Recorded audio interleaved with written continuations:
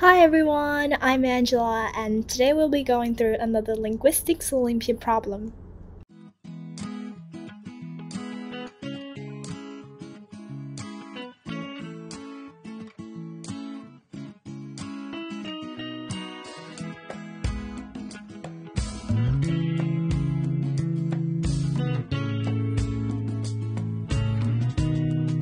Firstly, following the highlighted words and the circled words, we can mix and match to find which English word corresponds to this language.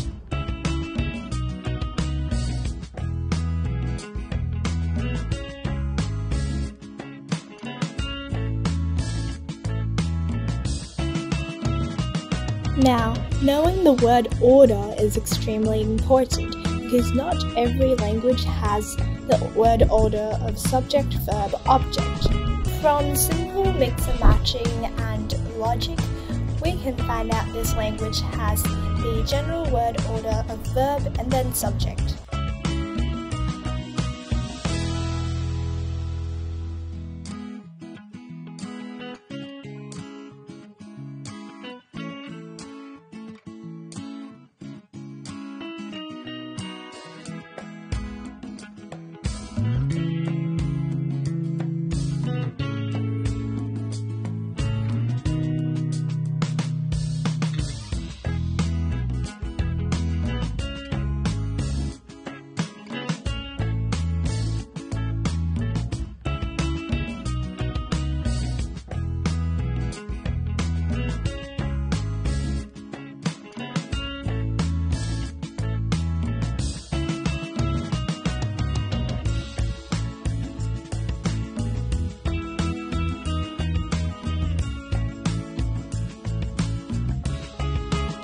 To solve this problem, we also need to be aware of the tenses. In the translations of this language, we have present continuous tense and also past tense, and these can be classified by separating prefixes from the verb. The prefix that starts with K indicates past tense, whereas the prefix that starts with M indicates present continuous tense.